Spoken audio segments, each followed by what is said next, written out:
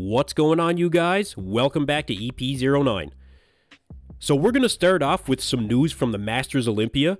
The prize money has been announced with a total payout of $229,000. Now, the last Masters competition was held in 2012, where Dexter Jackson took home the victory and a cool $75,000. But here's the thing. There was only 4 divisions at the 2012 Masters Olympia.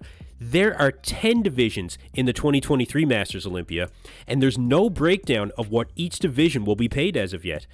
But money talks in competitions these days.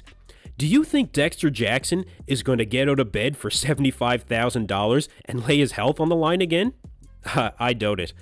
Now, one question that came up was surrounding Phil Heath doing the Masters, because if you look at Phil right now, he's in great shape, still looks big, and I'm telling you, if he was to just jump back on a cycle, a really decent one, I think he would just blow up again in no time.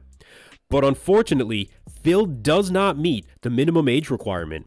You need to be 45 years old in the open, and Phil is just shy at 44 years old. Now, he may do it again next year, but as for who else might make this show, really worth watching for the fans, I know like Phil Heath has said that he's going to do it so far, but we'll see when the official competitors list comes out exactly who's going to be in the show. So we won't see Phil Heath on stage this year, but we will see Derek Lunsford at the Pittsburgh Pro guest posing in May, as well as a fair few other top pros. It's a pretty stellar lineup, as always. Derek isn't planning on doing any guest posings beyond the Pittsburgh Pro, but he is planning on a fair few public appearances, which I know Derek really enjoys doing, but it's also a very smart move for him too. Not only does the Olympia look for the best physique, but as the Olympia is a business, the more the champion is putting themselves out there, the better it is for business, and I guarantee Derek will be doing more public appearances than Hadi Chupin this year. Big Ramy was actually criticized in 2020 for his lack of public appearances and social media posts, while Brandon Curry was praised for being a great ambassador to the sport, while he was the reigning champion in 2019. Now, speaking strictly as a fan, I do think the reigning Mr. Olympia should be putting themselves out there more and promoting the sport, and I want to see that as a fan. So Derek is only making himself look better in the eyes of the Federation and the Olympia. Now, of course, he also has the physique to back it up. As long as Derek gains that muscle maturity he needs through the front shots, I think his chances to win in 2023 are only going up from here. So another guy looking for a win in 2023 is Justin Shier, who just announced the start of his prep for his pro debut. Justin really hit the ground running when he showed up with a very impressive physique at the 2021 NPC Nationals, where he won his pro card, and he's been working meticulously since then to bring a whole new package to the pro stage. Justin is well known to be very methodical in his training. He's always very mindful of every set, every rep, and it shows in these latest physique updates and training videos.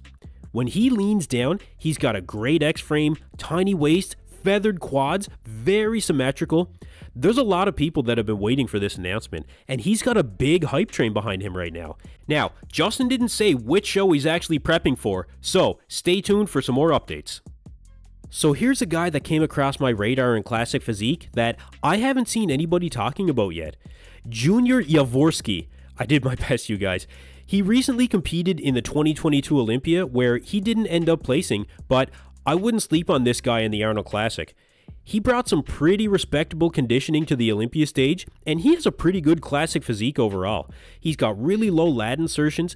Now, he does fall short in the triceps department a bit, and his legs could come up in size from the back especially, but his front double bicep is a fantastic shot. And like I said, his conditioning is pretty damn good. He's got really deep cuts to the quads in the front. So, how does he stack up in a smaller lineup on the Arnold stage as compared to the Olympia?